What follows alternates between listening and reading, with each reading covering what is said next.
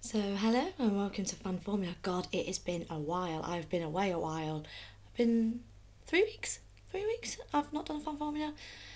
I've got no excuses really for why I've not done one. I've just been a bit busy, but I'm back and I'm ready for the spa one. Right, I've got my phone. Trusty phone with questions. So, super spa. Let's get cracking. So, question one: Who had the best drive of the day on race day, in your opinion, and why? Well, surely Jensen had a great race day. First pole for McLaren, won straight from pole. He had a flawless race, such a flawless race that I don't think we saw any of Jensen's race because he probably could have, spun off and, done some pirouettes, probably signed some autographs. And we wouldn't have known because he'd have won by miles. So, to be honest, it has to be Gents really. But I'm trying to think of anyone. I think, to be honest, I think the Caterhams did a good job because after the melee of the start, I think to get themselves into the places they did was pretty damn good, especially Vitaly Petrov, who we heard last week has lost a lot of his funding from the government. And I think he did a pretty damn good job because normally it's Kovalainen, but Petrov, I have to give Petrov some kudos. He did a really, really good job in that Caterham. And, considering the car is pretty damn poor, he did really well to keep a decent place in. Question two: The first lap saw an incident which ended the race for several drivers, and who do you think was to blame? Right, this is my calm bit before I go off into my rant. So, the incident. I know that Grosjean, aka Giraffe, caused that accident. I know that wholeheartedly. I've known that, I watched the footage back and he pushed too far, the wheels looked locked, and he pushed Hamilton onto the wet grass, and that's it, caused carnage. Even Grosjean's admitted that. What's raged me more than anything is the penalty he got. A race ban. It was a racing incident. He didn't think, oh, I'm just going to push Hamilton off the track and cause carnage. He was just racing. And I know Vicky will not like me saying this, but Maldonado has caused some accidents and he's got a penalty. Yeah, that's fine, it's to do. But he's always got grid drops. He's never been banned. You know, even Bruno Senna's caused a few. And, okay, not as big as that one. That's probably the biggest one we've seen all year. But a ban, a race ban, I just think the FIA are, in the words of Lewis Hamilton, freaking ridiculous.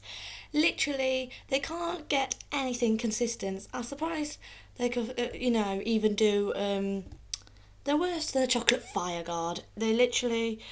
Oh, I'm so angry. I'm literally so angry at that penalty. You know, oh, why race ban? I know Grosjean's had a lot of first corner incidents. I know that. I know he's had a lot of first corner incidents. But they weren't all his fault. So I don't understand, why a ban? We live in a society where, we don't need to ban drivers anymore. We shouldn't have to black flag drivers anymore. So why, oh why do we have a ban? Literally, as Vicky said on Twitter, or F1 Obsessive, Justice for Remain, I will literally wear that badge with pride at Monza because I am absolutely devastated. I'm literally devastated that I can't go and watch the race next weekend with that Giraffe. I mean, who am I going to support? I've literally run out of people to support. Pretty damn gutted. That's all I'm saying. I'm pretty damn gutted. And the FIA coming to get you. Coming to get you. So angry. Question three. Twitter controversy has been another headline for F1 this weekend with Lewis Hamilton's disappearing tweets. What do I make of the incident and the way in which it's been reported on? I only knew about. Oh, I do apologise, I've just lost my signal. I only knew about the Twitter thing literally on race day because I haven't been on Twitter. When just the story is, my boyfriend lives away, and the only time we can see each other is the weekend. So we both watch Grand Prix together, but I don't tend to go on Facebook and Twitter and anything. So I do miss a few things and stuff like that. So yeah, I haven't been on Twitter, so when I obviously heard about, oh, Marshall's like, what about these disappearing tweets and stuff? So, but obviously I know now that basically he gave out sensitive information and basically was just being a whinging moan bag. Um, what do I think of them? It's his own personal account. It's his choice.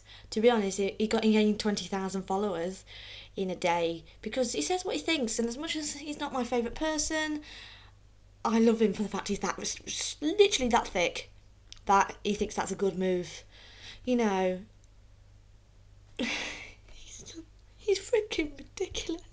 He makes my whole day because I'm just like, do you know what should be played when Lewis Hamilton's around? The Benny Hill theme music, because he literally is so stupid at times.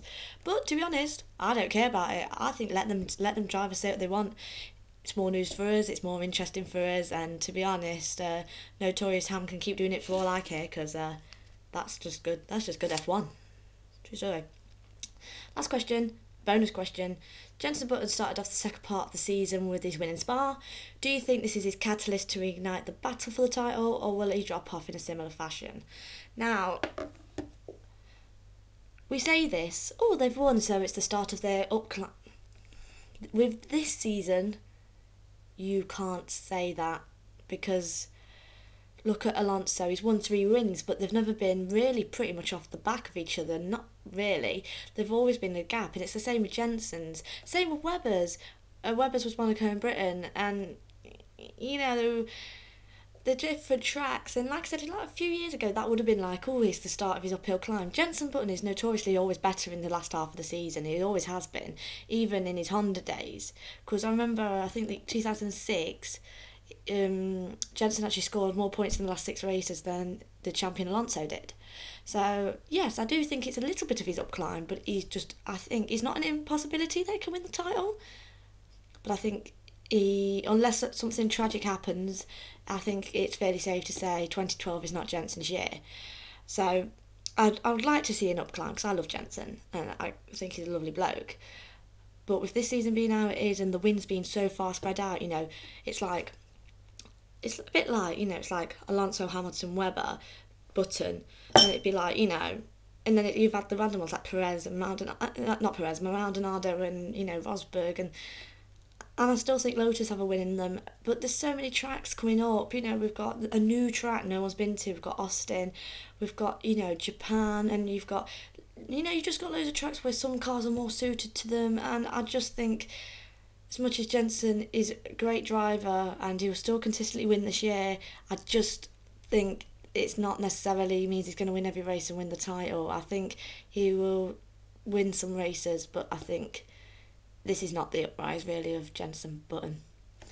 So yeah, that's my fan formula for this week. I do apologise because it's nearly 8 o'clock in the morning here and I'm exhausted. But yeah, I just want to say thank you for all your fan formulas for being really nice to me while I've been away. And this week it is Monza, and I'm in Birmingham. I'm at the F1 in pubs.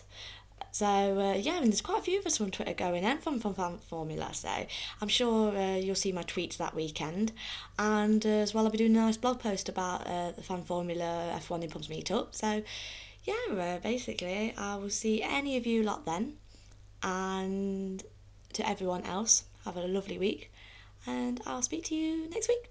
So bye.